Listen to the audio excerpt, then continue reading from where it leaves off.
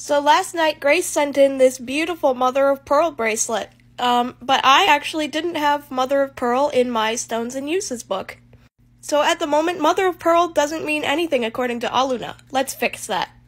So here I have my stones and uses document. Looks like I reminded myself to add rhyolite as well.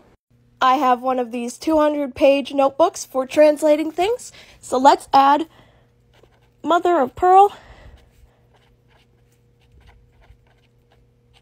and rhyolite. So first I like to search up what is mother of pearl, or what is X crystal, so that I can figure out what exactly it's made out of. As you can see, when I translated barite, I used some of the elements it was made of and what color it was to translate it. So doing a quick Google search, I can see that mother of pearl is just an inorganic shell layer. Plus, it's only produced by some mollusks, so it's more rare.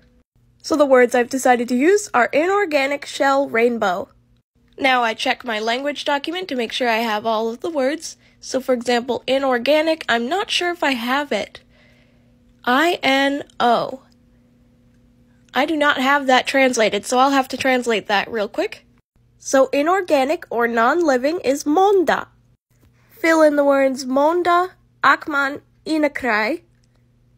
Then we use the first letters of the first word, the middle letters of the middle word, and the last letters of the last word. So when combined, monda, akman, inakrai comes out to momorai.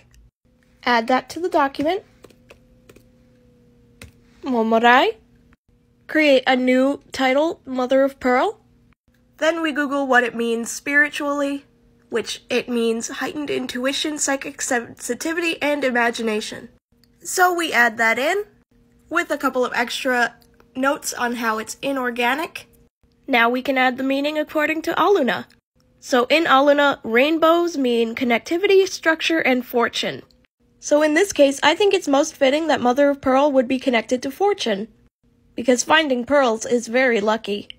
To make it unique, I think mother of pearl would be the most helpful when you're hunting for treasure, or searching for your fortune.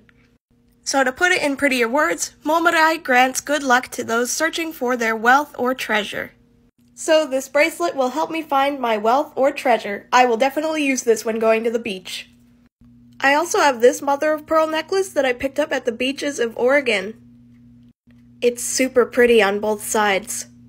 I hope you all liked this process. There's a lot of research that goes into the finding of meanings for every stone. See you soon. Bye!